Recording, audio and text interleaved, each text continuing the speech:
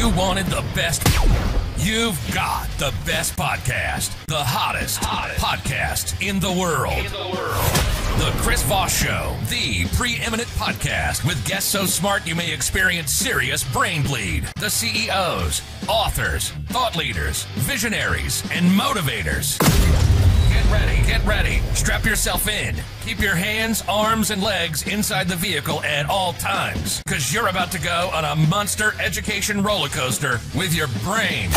Now, here's your host, Chris Voss here Chris from Voss. thechrisvossshow.com. There you go, folks. When the big Iron Lady opera singer sings it, that's when you know we're officially on the air. Welcome to Big Show, my family and friends. For 15 years, we've been bringing you the smartest people, the most brilliant minds, those who inspire you, those who take you to the next level, those who will change your life. If you listen to every show, you have to listen to every show. 15 years we've been bringing you the CEOs, the billionaires, the White House advisors, the governors, the Congress members, the U.S. ambassadors, the astronauts, the TV and print Pulitzer Prize winning journalists, authors who spend a lifetime just putting all of their thoughts, feelings, resolutions that they found to overcoming all their problems. They've condensed it all into their beautiful books, and they condense it even more by spending up to an hour with you guys on the Chris Voss Show. And you guys get this wonderful knowledge and intellect and things that will make your life better. We call it the Chris Voss Show Glow. It's actually a trademark. And we're thinking of calling our fans Globies or Globers or I don't know. We're not doing that. That's not happening. But we give you the Chris Voss Show Glow. And all we ask in return is one simple thing at all. Just refer the show to your family, friends, and relatives. Go to goodreads.com/Chris Voss, LinkedIn.com/Chris Voss, the big 130,000 LinkedIn group, the big LinkedIn newsletter. Subscribe to that thing. It grows like a weed. And let's see, youtube.com, Chris Voss, one on TikTok, Chris Voss on Facebook. We have an amazing gentleman on the show with us today. He's the author of a great book called The Heart of Business, Leadership Principles for the Next Era of Capitalism. It came out May 4th, 2021. And we're going to be talking to him about his book and everything that went into it. Hubert Joly joins us on the show today. He'll be talking to us about his book, and he is the former chairman and CEO of Best Buy. You may have heard of it. There's like a big box company there, I think, on every street corner pretty much. He has been recognized as one of the 100 best performing CEOs in the world by Harvard Business Review, one of the top 30 CEOs in the world by Barron's, and one of the top 10 CEOs in the United States in Glassdoor Annual Employees Choice Awards. And I got to tell you, man, I've read a lot of Glassdoor reviews of employers. That's a hard thing to get. That really is, because, man, if people don't like you on Glassdoor, your employees, man, they will say it. He is now a senior lecturer at Harvard Business School and serves on the boards of Johnson & Johnson and Ralph Lauren. Welcome to the show, sir. How are you? Chris, I'm terrific, and I've been looking forward to our conversation. So thank you for having me. There you go. We've been looking forward to you, too. We have a lot of CEOs, entrepreneurs that listen to the show over the last 15 years, and I'm sure you're going to have some inspiring insights from them as well.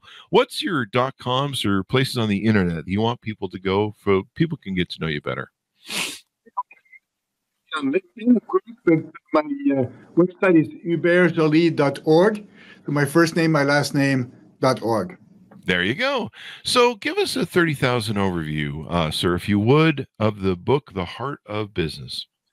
The Heart of Business, it's really three books in one. One, it's the story of my leadership journey, right? 100% of leaders were born, but none of us were born a leader. So this is the story of somebody who evolved from being a hard-charging, highly analytical McKinsey consultant to somebody who now believes in human magic. So that's one component. The second component, of course, there is elements of the Best Buy, the delightful resurgence of Best Buy, right? Everybody thought we were going to die, didn't die. How did we do it?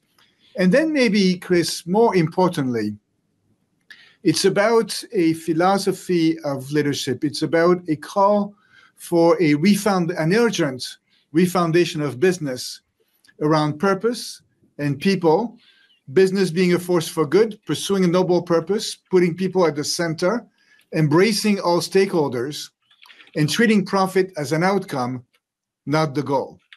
That's in a nutshell. I love these concepts. So noble purpose, people at the center, treating profit as an outcome. I love this concept because I think nowadays, I don't know, it appears to be in a lot of our Wall Street business world, and it kind of started in the 80s when I came into the scene. I didn't start it, by the way. It was the greed is good guy. Was Bioski, Ivan Bioski. But I think a lot of people actually started. It wasn't quite his fault. But, it became a thing where CEOs seem to be beholden to Wall Street and investor interest as opposed to people. Yeah, I think we've suffered from this for a long time. So on my FBI most wanted list, Chris, there's two people. One of them is Milton Friedman, of course, who in 1970 famously wrote that the sole responsibility of business was shareholder value creation. And the other one, if you're interested, is Bob McNamara, former Ford executive, who was then Secretary of Defense, and he was the inventor of top-down scientific management. And these two concepts, I mean, I grew up, I don't know about you, Chris, but I grew up last century. Last century, the motto of business was all about shareholder value creation and top-down scientific management, meaning take a bunch of smart people, they create a smart strategy, they tell other people what to do, you put incentives in place, and you hope that something good happens. It doesn't work. And what we know today, Chris, is that I think most people would agree with that. The world as we know it today is not working, right? It may be working for a few people, but in general, it's not working. We've had a health crisis. We have significant geopolitical tension. We have climate change.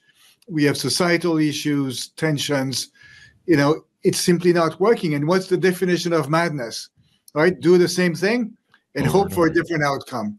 And so that's why I think that if we want to create a better future, we need to revisit these two, axioms almost of shareholder primacy and top-down management, and invent something that's better. And that's around purpose and people. There you go. I don't know. Was he the same guy who invented trickle-down economics? Because I'm still waiting for my check. No, that's not really. No, different guy, but yes, didn't quite work out either. And that's another thing that makes people angry. The way we've been treating frontliners is completely inappropriate. And in business, we know if things go well, it's because of the frontliners. If things don't go well, you have to look upstairs. But a focus on the wellness and the environment for the frontliners is really important, and it's easy to forget, but at your own peril. There you go. I've been watching the collapse of the middle, ever since the 80s when things changed. Up until the 70s, there was that concept that I grew up being taught where you go to work for a company for 40 years, you get to go watch, you come out, and you retire and you're good. And then, it became the 80s with it became that, like I mentioned before, the Ivan Bioskis, the greed is good, the junk bonds and the greedy capitalism. And ever since then, I've been watching the middle class get compressed and basically die off, be eradicated because wages stayed stagnant for 40 years. And you see, a lot of people don't realize all the strife that we're seeing in our world, politics, and everything else comes from that. You saw in 2016 an election that was based upon people that were very angry from what became the Rust Belt after it was abandoned by the manufacturing, and you saw the result of NAFTA and different things in China and jobs being shipped overseas. Now we're kind of seeing this interesting resurgent where there's power back in the employees, and where they can fight and where they can organize better, and they're doing very well at it. We're going to get some more into your book, but people like to hear the origin story. Tell us about your hero's journey and your origin story. How did you grow up? What influenced you? How did you become CEO of Best Buy, et cetera, et cetera? Thank you for this question, because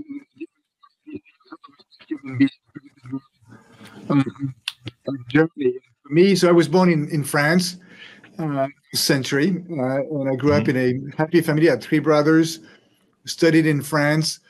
But instead of giving you my resume, maybe I can highlight a few milestones in my journey. These searing moments that shaped me as a leader and that helped me prepare to be the CEO of Best Buy, where I had this pretty amazing experience with all of my colleagues. So I would go back to 30 years ago, Chris. At the time, I was with McKinsey & Company, and I remember having a dinner with a client in the office of McKinsey in Paris. I was based in Paris at the time. And we were trying to sell him a story. You can imagine how these things go.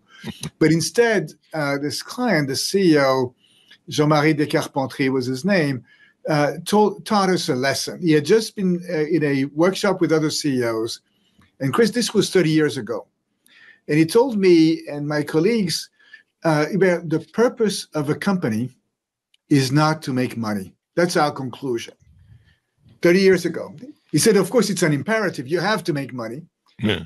And it's really a result. And he said, what we've concluded is that in business, and once you say it, it's obvious, but sometimes we forget it. There's multiple imperatives. The first imperative is the people imperative. You need to have the right team, properly equipped and motivated. You have then the business imperative. You need customers who are happy with your products. And then the financial imperative. And he said you have to refuse trade-offs between these three. And then you have to treat them in sequence. It's people first, people imperative, then business, then finance. And then, of course, every company on the planet says people is the most important thing. But then he said, no, you have to draw the implications. He said, for example, when you do your monthly performance management meeting, don't start with financial results. Start with people and organization. Then go to business or customers, products. Finish with the financial results. He said, if you start with financial results, I know you're going to spend the entire meeting dissecting the numbers. It's a waste of time.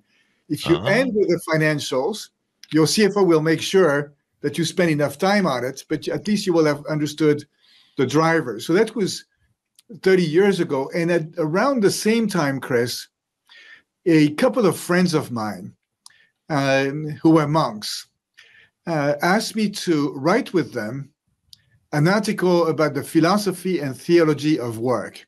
Why do we work? Which I think is essential to the conversation we're having. How do we see work? Is work a punishment because some dude sinned in paradise and we have to pay for it? Is work something we do so that we can do something else, like, on Thursday of Thanksgiving, watch, a great football game? Or is work part of our fulfillment as human beings and an opportunity to do something good to somebody else? It's a choice. It's a conscious choice that we need to make, but I think it's a choice that changes everything. Okay, so that was 30 years ago. If you bear with me, 20 years ago, there was another searing moment. So to quote David Brooks, in many ways, Chris, I was at the top of my first mountain, right? I'd been a partner at a young age at McKinsey & Company. I was on the executive team of Vivendi Universal, a global media and entertainment company.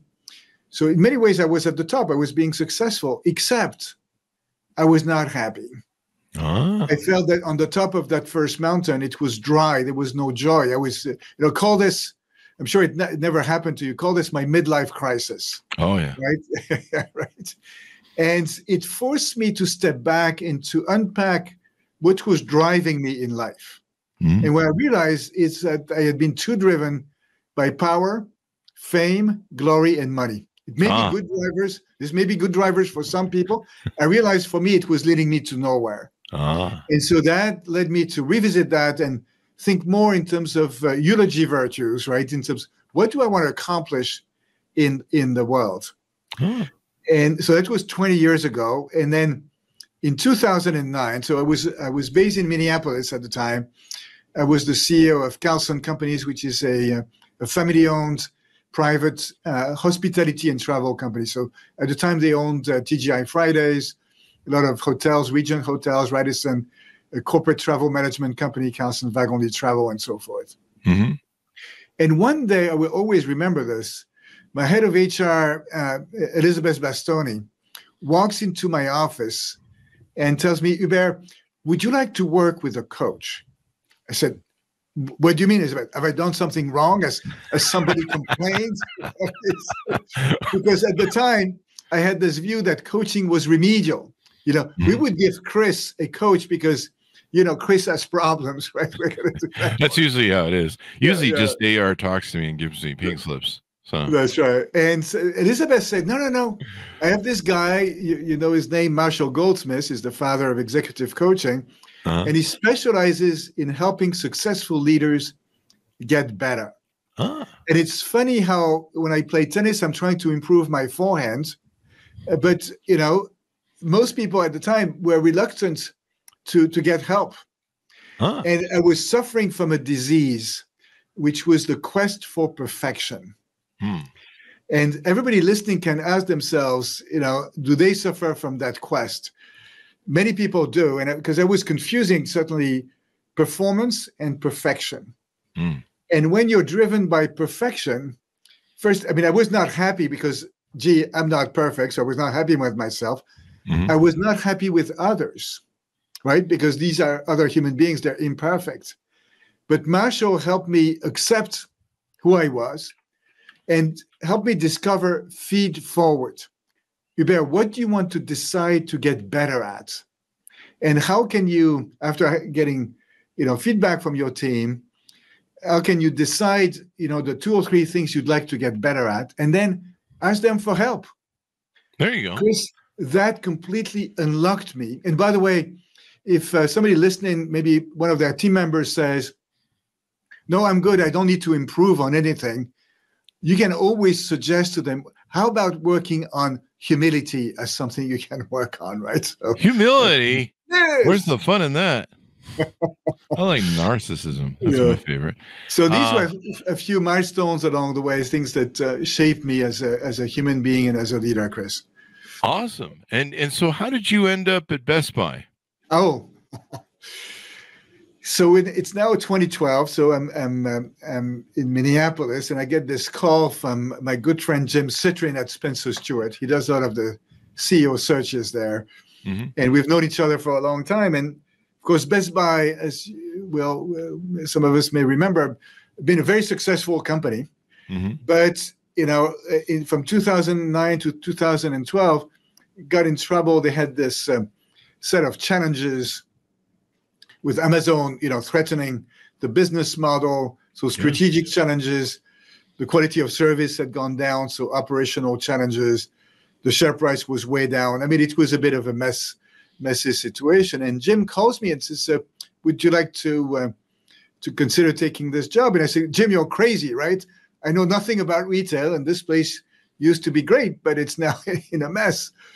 And he said, well, they're not looking for a retailer, somebody maybe with a fresh perspective, and you've done turnarounds, maybe you should consider it. And he said, at least do me a favor, look at it and consider it. And so I took the time to, study, and I considered that there was enough assets there to effectuate a turnaround, and I decided to join. It may be that the board decided to pick me because I was already based in Minneapolis, and so they saved on the moving expenses when they picked me. But I must say, this is one of the best decisions I ever made. We went on a very exciting journey, and I learned a lot, and I think we made a difference. There you go. And now we mentioned in your bio all the different ratings you have and people who've really loved what you've done. The coming in from LinkedIn, Stephen Shepard says, people are the greatest thing. It's the greatest asset of time that creates the results. I think for the most part, there's some people that I'm not sure are the greatest thing, but we'll leave that as an axiom for whatever. You're right. And if we take the Best Buy story, when I joined, the key advice I was getting was like what you hear in turnarounds, cut, right? You're going to have to close stores and fire a lot of people. Well, all of the stores were profitable. So what's the point of closing stores and fire a lot of people? It's as if people were the problem. I thought people would be, the source of the solution. And so the turnaround, followed a very human-centric approach that started with listening to the frontliners. Back to that conversation, I spent, I spent the first week working at Best Buy, working in a store in St. Cloud, Minnesota. I had my badge said CEO in training, and I simply, asked the frontliners, what's working, what's not working, what do you need? And my job was simple: show up, ask the questions, listen, take notes, and do as I was told. So that was this idea that as leaders, we need to be great listeners as opposed to pretending we have all of the answers. Did you really have CEO in training on your badge? I did. I kept the badge. God, that's amazing. I kept there the you badge. go. Wow. That is powerful, man. Yeah. That really, that communicates, that sends forth a message that, hey, I'm listening, I'm learning, I'm not here to just, suddenly show up and boss everybody around and tell them what I think I know. And everyone's like, you just got here. Like, what do you know what's going on? I love that concept of CEO and training. And that's particularly relevant today, Chris. I feel that, in this world of, let's call that multiple intersecting crises, where every quarter there's something new and where there's no manual, right? Maybe you had the manual for COVID. Most of us did not. The idea, from Bob McNamara, that as leaders, we have all of the answers, that we're the smartest person in the room. We're as Satya Nadella at Microsoft calls them, the know-it-alls. That's crazy. Plus, nobody likes to be told what to do. So a much better approach is to co-create, listen to those who know, and then co-create the plan. And so, I think if you check at Best Buy, and you've been in the Best Buy store, you'll see that everyone has got two ears and just one mouth, right? It's to listen. That's the key thing. That is really key. So you navigate them through the issue of dealing with Amazon. Amazon put so many companies out of business, and it's astounding how many companies they put out of business. And a lot of big box stores didn't survive. I think was a Bed Bath & Beyond recently closed. It's just been really interesting to see how that works. And then there was a concept going on with a lot of companies. I think it was called showrooming, where people would go into big box stores to figure out what they wanted to buy, but then they go buy it on Amazon. Like they test drive stuff at the store and then go buy it on Amazon. And I've been guilty of that too. I've been guilty of seeing a product at the store, usually, something I'm buying at Walmart, and using the scan code to scan it in and go, oh, what's the price on it? Oh, it's cheaper on Walmart. Order it from there. So what was some of the ways you overcame that sort of element that, Amazon attacking you and eating at you?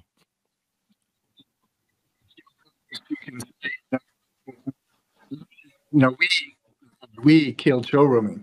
How did we kill showrooming? By, number one, taking price off the table. So one of the first decisions we made was to match Amazon prices and align our prices with Amazon. So, we have we had a lot of traffic to our stores. If you're in our store, you are ours to lose. So if you like the product, just take it? Why would you take the trouble of ordering it, or we'll ship it to you? It doesn't matter. So that's the decision we made. Now, when we made that decision, a lot of the investors already said, "Yeah, that's nice. We understand why you're doing this, but you're still going to die because your cost structure is too high, right? You can't compete on cost with Amazon or Walmart." And there was a strategic lesson, a leadership lesson. We didn't try to be a better version of Amazon than Amazon, or a better version of Walmart than Walmart.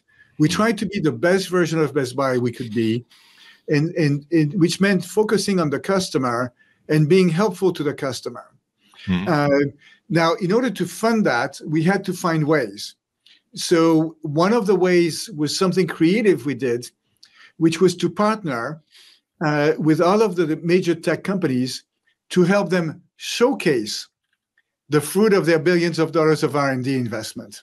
Huh. And so I remember that in December of 2012, J.K. Shin, who at the time was the CEO of Samsung Electronics, he came to visit us in Minneapolis. And if you're Samsung, you have a choice, right? You see Apple building all of their stores. Mm-hmm. Maybe you can build Samsung stores. Instead, Samsung, JK did a deal with us whereby in a few months, he had 1,000 Samsung stores within Best Buy. So it was good for the customers because they could see a beautiful representation of the Samsung products.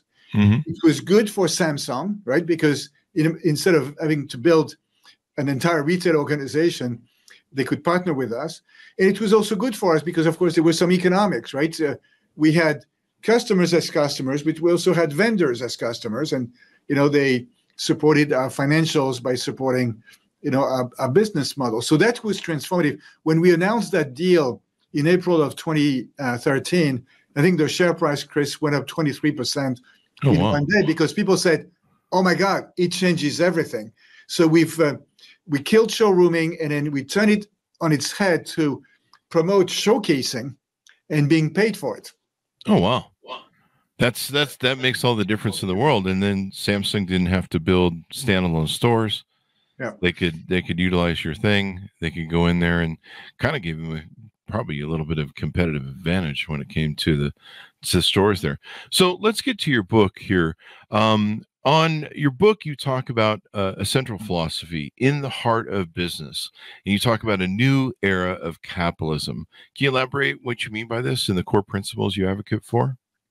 Yeah, it's this idea that the profits above all things model that we've talked about with Milton Friedman, the extreme pursuit of profit has been toxic and dangerous. Mm-hmm. Short-termism has been dangerous. And if we step back, capitalism was actually born not along the lines of Milton Friedman. Mm-hmm. When you think about the companies that were created in the 19th century, you think about Adam Smith, or if you think about any startup in the world, you create a business to serve a need in the world. Mm-hmm. And so the purpose of business is first and foremost to do something important in the world. And a good question for businesses is, would the world miss us if we did not exist? Are we bringing something unique, that only we can provide and that's really valuable?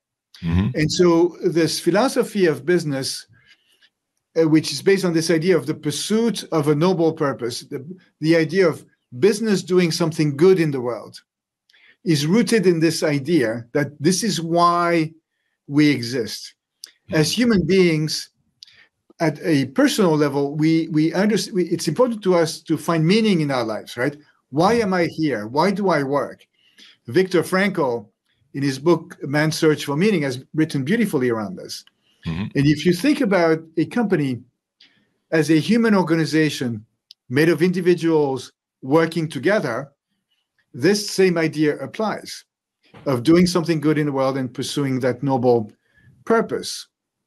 That's the first premise of this leadership philosophy. The second premise is that people are the source of everything in a business. They're not something to be minimized. You hear sometimes businesses say, they talk about human resources in the same way they have oil or energy as a resource or raw materials, and people are treated at the same level. No, people are different. It's different. They're precious. They're magical. They're unique, and they are the genius who can provide the extraordinary outcomes for the customers, working with vendors and partners, and creating great outcomes for all stakeholders. And so it's a rediscovery that people is the source and not a necessary evil. And it's the rediscovery that profit is an outcome. And yes, we need to make money. And yes, shareholders are a very important group of stakeholders. By the way, they take care of our retirement. So it's important that we do well. But an excessive focus of profit, especially in the short term, can be destructive. And my good friend Jeff Bezos, believes the same thing, right? That's how he built Amazon. The other idea in this philosophy is that business cannot be successful in isolation. Mm-hmm. All right. So Best Buy is headquartered in Minneapolis. Following the murder of George Floyd, the city was on fire. Mm-hmm. If the city is on fire, you cannot open your stores. Mm-hmm. Right? If the planet is on fire, you cannot run a business. And so we cannot ignore what's happening outside of the four wall of the business. And as we have this responsibility to do well for all our stakeholders, our employees, our customers, our vendors, the community, the planet. And our responsibility is to find ways to create win-win-win outcomes in support of these various stakeholders. It sounds nice, but it's actually how I think the best businesses create the best outcomes. So that's the general philosophy. Most business leaders today agree with this philosophy. Mm-hmm.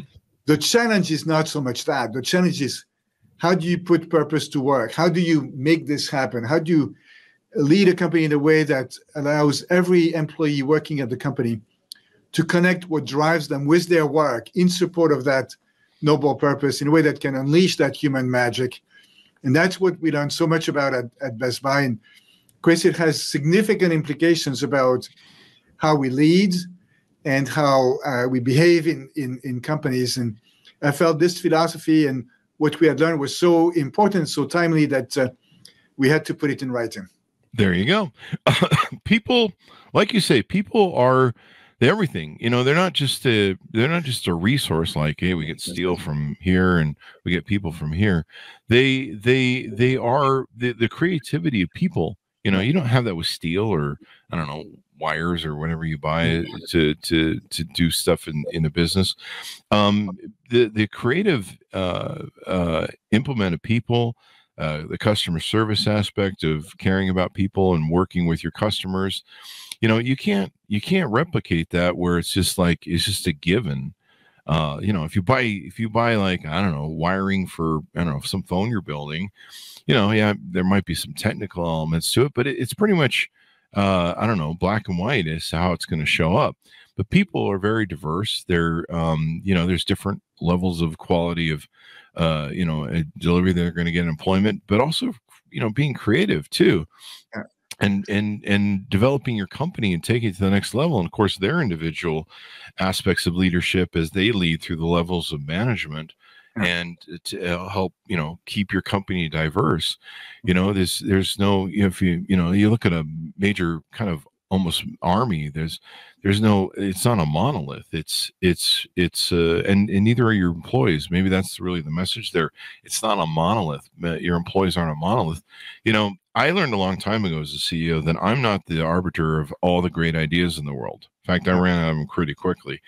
And so more so, it was important that I had a learning organization where people could contribute ideas and they could have an environment or culture where they could contribute ideas and they could know enough about what was going on and to go, hey, there's a better way to do this, Chris. And I'd be like, thanks. You just saved me a ton of money.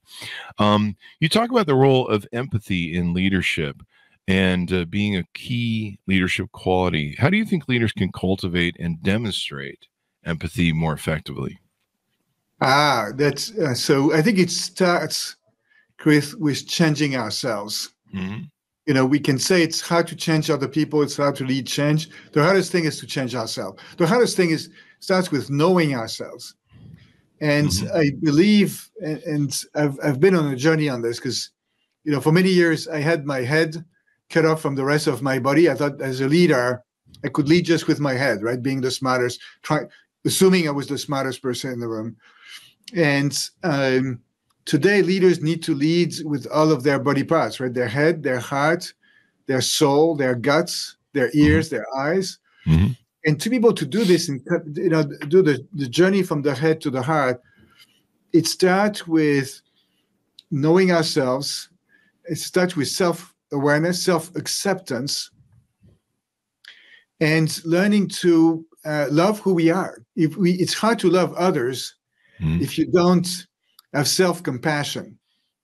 And in these, challenging times, being kind with ourselves is something that's important. When I was saying that I had suffered from the quest for perfection, I didn't like myself when I was trying to be perfect, right? Because any imperfection was a source of not liking ourselves. So I think there's a lot of work on ourselves and forgiving ourselves, and then, of course, forgiving others. We cannot build human connections if we are trying to be perfect, right? We can admire somebody who is perfect, but we cannot love them.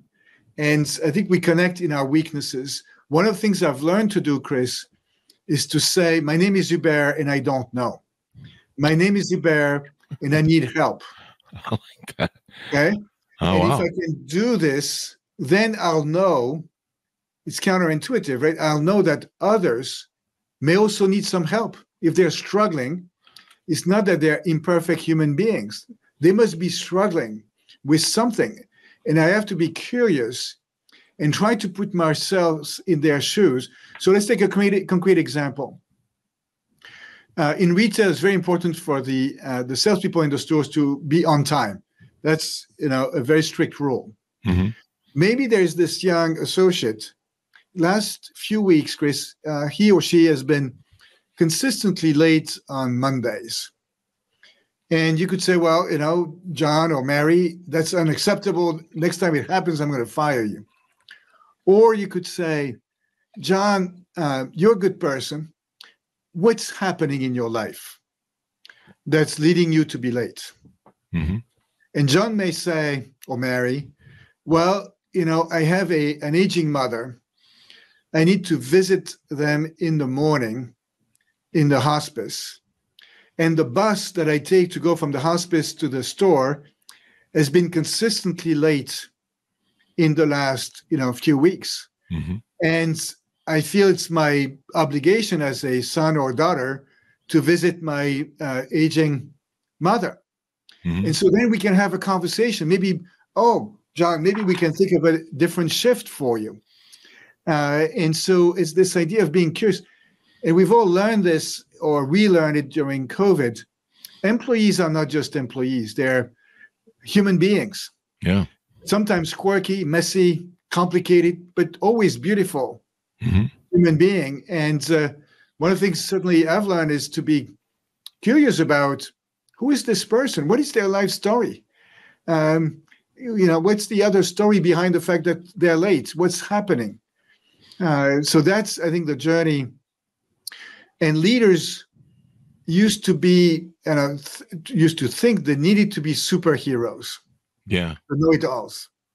I think what we need today is leaders who are human leaders, who are able to, exhibit and role model authenticity, empathy, you've just said it, vulnerability, humility, and humanity. These are 5 words that 10 or 20 years ago we would never have used in business. It's so interesting. But today, who wants to lead, to follow a leader who is who think they're a superhero?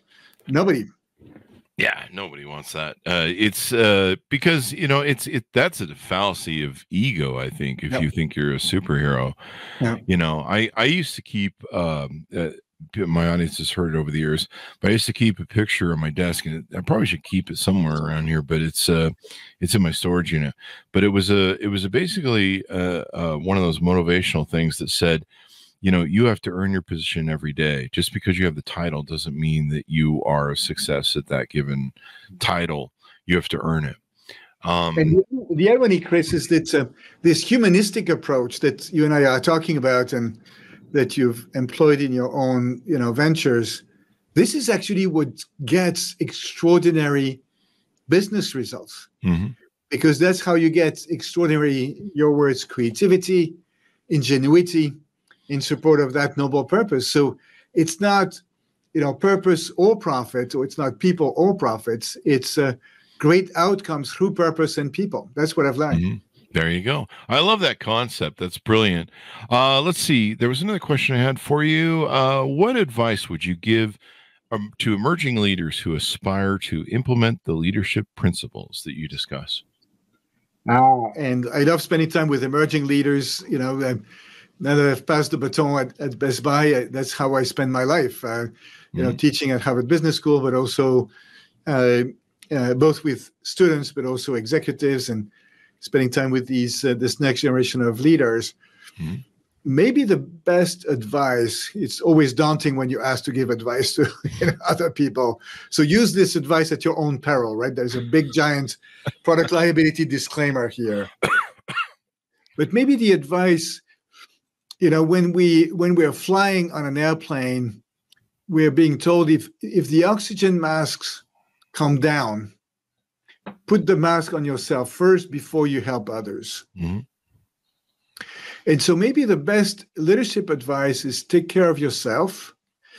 And also, during COVID, when we couldn't go outside, we could go inside. So spend time with yourself.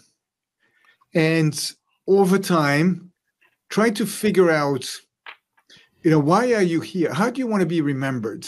In the new CEO workshop we do at Harvard Business School with new CEOs of large companies, we ask them the first evening to deliver their retirement speech.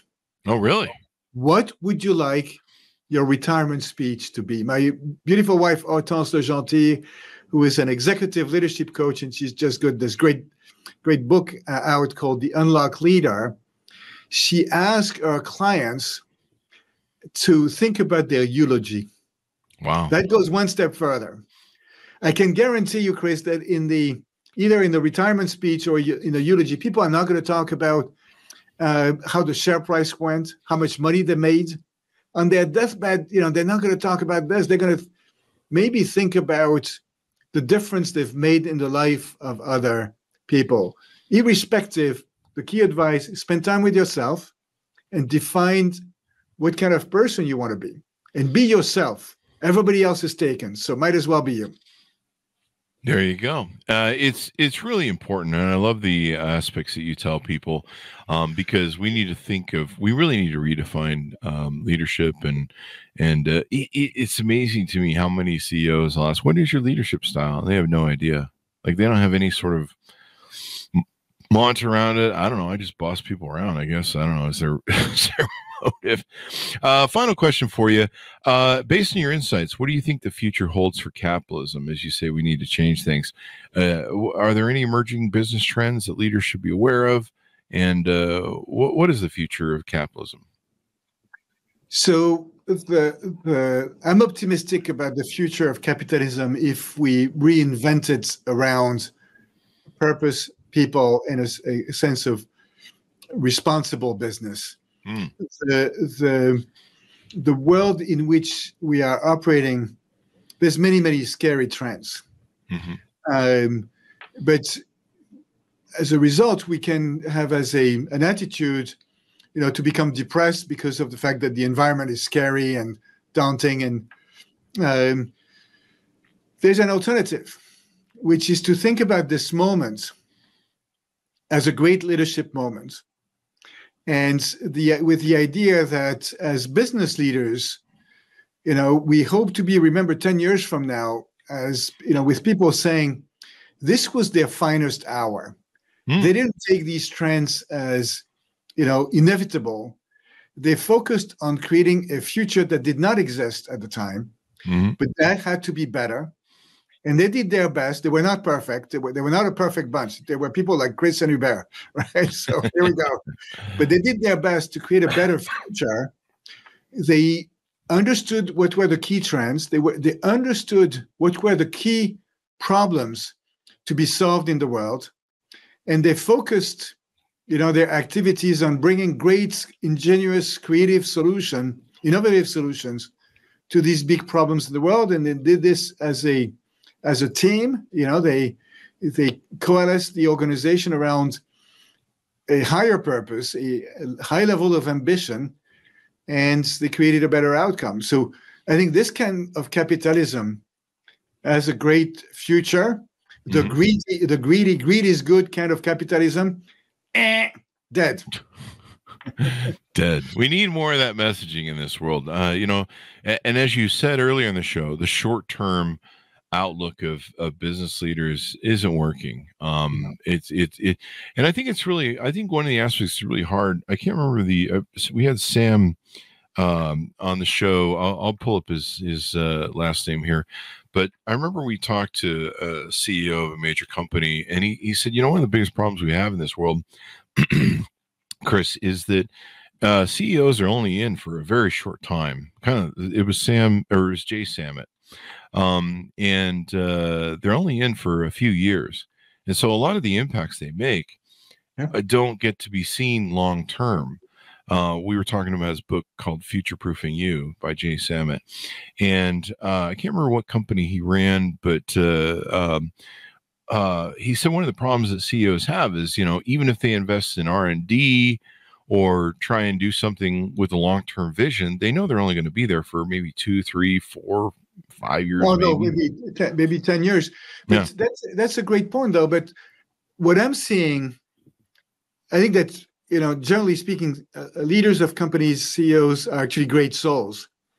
And they know if you're leading let's say, a pharmaceutical company or a med tech company, you're absolutely right. The drugs you're working on now are going to come to market 10 years from now. And so they know, of course, they need to deliver results in the short term, but they know their responsibility is to be stewards of great organizations and invest in the future. And the CEOs that boards pick these days to lead companies, a key criteria is, the moral compass. Is this a leader that's going to do the right thing for the long term? We know that they also need to deliver in the short term, but they'll be equally focused on the long term. It's not easy, but every CEO I know and that I work with has this mindset of I'm a steward. I was given I'm not a founder. I was given a responsibility, and my responsibility is to pass the baton to the next generation 10 years later in better shape than I found it. And that's really what I'm seeing. There you go.